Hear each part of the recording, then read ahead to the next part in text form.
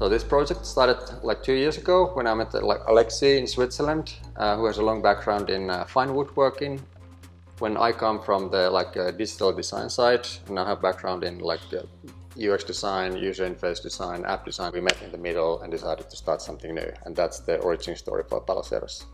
And then what we're doing at the moment is that we're exploring ways to combine high-end digital products with physical products. I think we see something as a brand, let's say a brand as a platform, guiding people and how they form new communities and at the intersection of what's digital and physical.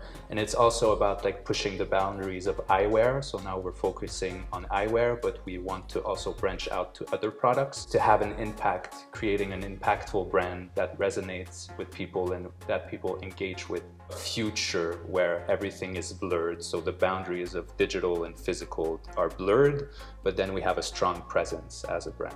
Increasingly moving towards digital, and people are expressing themselves more on the digital side, and we as a brand want to also operate over there, but offer a natural way for the physical side as well, because this is a reality that we have to and need to still live.